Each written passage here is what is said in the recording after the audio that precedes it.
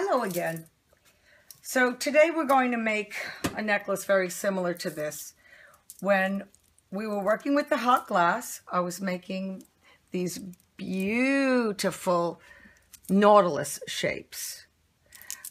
And you saw how I cut the glass, and I would fire polish the ends, which I actually haven't shown you yet, to make these center tubes.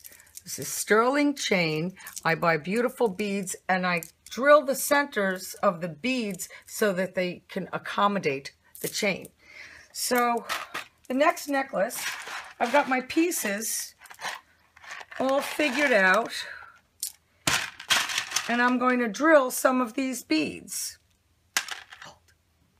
So in order for the beads to be able to go onto the sterling chain, sometimes I buy something that has too small of a hole, so I have to drill it.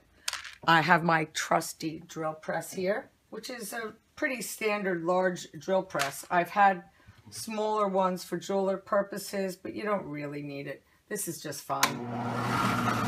Safety glasses. Hold it really steady.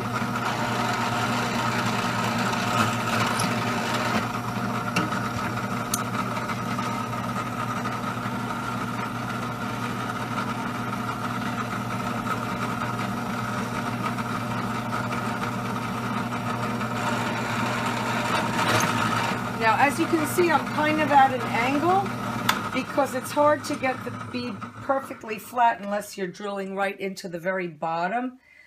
So you just eyeball it, make sure the drill is going straight through. But you see, I get a really nice, smooth center hole, which will match the sizes of these other ones that I have. Now I'm going to try this really tiny bead. I don't know if this will drill well or not, and that's a better way actually to keep it nice and flat. Some of the acrylic is very hard, and then some is actually glass, and you can't drill through.